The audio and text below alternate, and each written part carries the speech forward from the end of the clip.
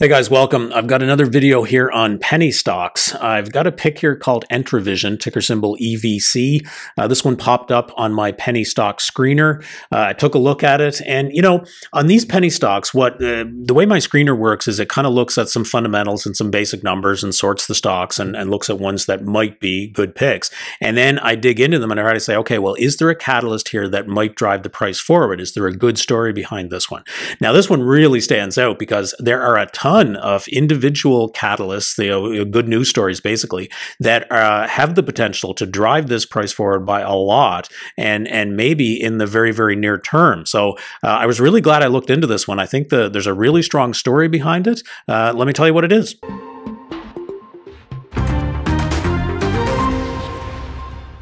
Okay, so Entravision is a Spanish language programming company, and so they're into radio, television, and digital media, podcasts and all this kind of thing, and they're actually in a unique position. There's a lot of things I like about this company in terms of where they are right now.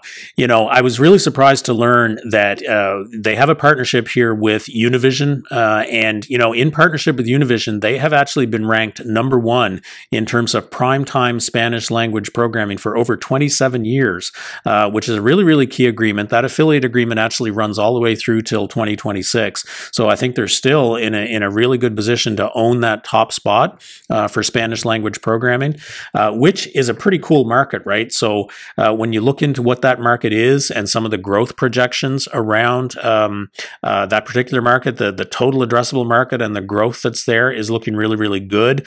The advertising market in that space over the next 3 years is projected at about 13%. There's other good stories behind these guys. They have recently streamlined the cost structure. I want to talk a little bit about that. And I want to talk about the shift that they're currently making from their legacy business in radio into digital asset media. I think there's a good story there as well. So that's the basic overview. But now if you look at the space that these guys are actually playing in, they're diversified across those three segments, right? So radio, TV, and digital. And the business is undergoing a transformation, obviously, right? So radio is slowly dying. I think people are prone to overstate the death of radio. It's absolutely still a force out there. People are still buying and selling ads into radio. The trick with radio is managing the decline, right? So it's certainly not a growth industry, but while it declines, there's still money to be made as you shift into digital, right? And so I think these guys are in a unique position to do that within that Spanish language market. They're able to capitalize on the continued revenue stream out of revenue while they shift out and into digital. And if they can pull that off, make money in the meantime, but still recognize the growth into digital and into new media, I think they'll do well as a result. Okay, so let's take a look at the snapshot of this guy on Portfolio 123. This is my favorite analysis tool. There's a link down in the description. You can sign up and get access to this and a whole bunch of other tools on the platform. But there's a nice snapshot here. These guys fit my criteria for a penny stock. I always look for something that's trading still under that $5 mark. These guys are down at 3 1/4 as I record this video.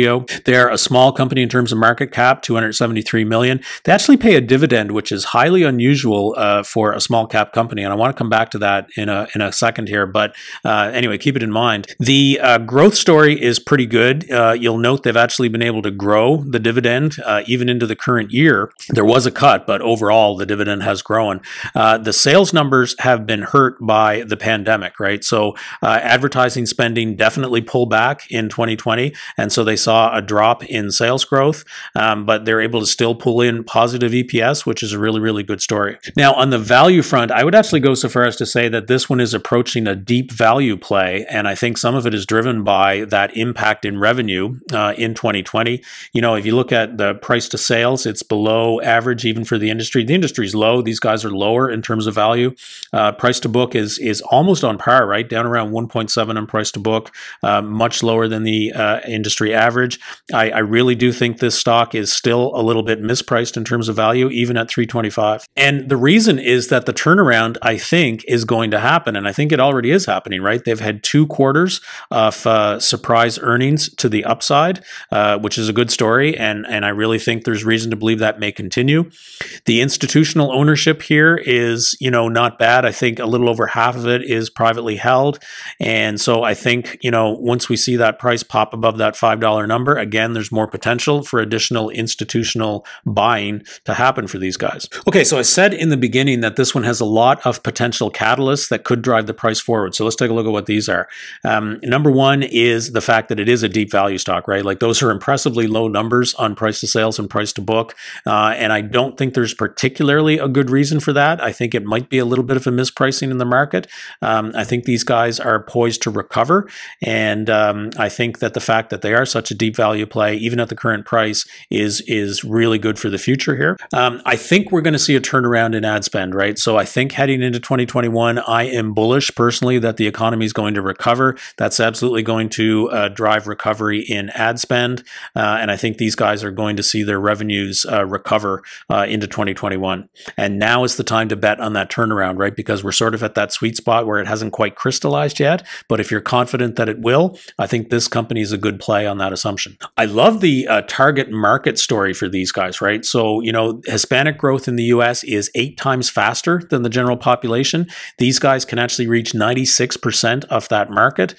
So that really significant growth of that Spanish language programming market is a tailwind. I think these guys can capture a large part of that growth, and it is absolutely the right space to be in terms of media ad spend right now. You know, like I said with the radio business here, right, and their ability to sort of milk that radio business while they transform into digital, they absolutely have to do that. It's not optional, but I think there is evidence that they're doing it. They acquired this company called Cisnos Interactive, and I think that's fueling their transformation into digital. It's a higher margin business, and I think it's obviously where the future growth is in this particular industry. So I love to see this, and I think as they digest that acquisition of Cisnos and really leverage that digital media capability and get further into podcasts and targeted digital assets and that kind of thing, I think they'll do well, and I think that's a catalyst for growth. Another catalyst here, I think, is these guys managed well through the pandemic, right? They responded by making some really prudent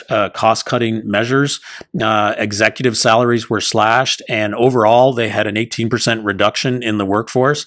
They didn't really get into a lot of detail on where those reductions were made, but I would assume that they were made strategically, probably in the radio business, right, as they're managing that decline.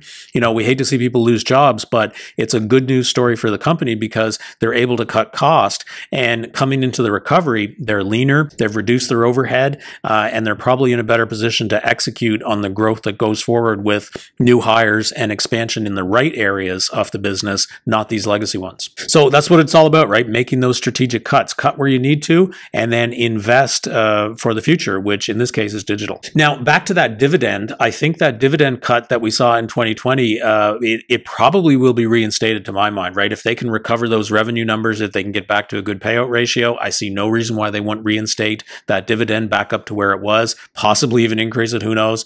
And if they do, I think it's going to definitely attract additional buyers. And I think, you know, if they can do that in combination with getting above that $5 price target, that's going to get a lot more eyeballs on this stock. A dividend increase and a price increase up above that number, it's all good news. Okay, let's look at the downside risk though. I think these guys have a couple of significant risks. I think that, again, it's all about that radio business, right? It's really, really tricky to manage a contracting business that's sort of in this legacy decline, right? So can they do this intelligently? Can they cut just enough at the right pace in that radio business as they transition content and talent and all of those assets into digital, right? So, you know, it's not just as easy as transforming a radio show into a podcast. There's a lot more to it than that. And if these guys don't do it well, they could potentially fail and experience a lot of painful declines in that legacy radio business. Now, the second risk here is the recovery of ad spend, right? Ad spend is incredibly sensitive to the underlying condition of the economy, right? It stops like that if there's trouble.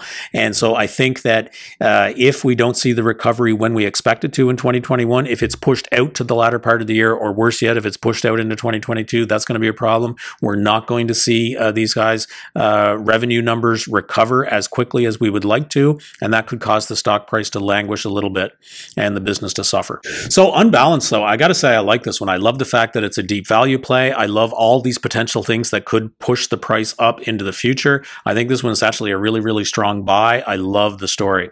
And so listen, if you want more picks like this, check out my Patreon. I post the top 20 results from my penny stock screener every weekend. So it's something you can check out on my Patreon and then look at potential potentially making buys into the next week. I think it's a really great resource for, in terms of a starting point, to look into stocks that have stories just like this one. So check out that Patreon link down in the description. And if you like the video, please throw it a thumbs up. It really helps the channel. Subscribe, ring the bell, and I'll see you in the next one.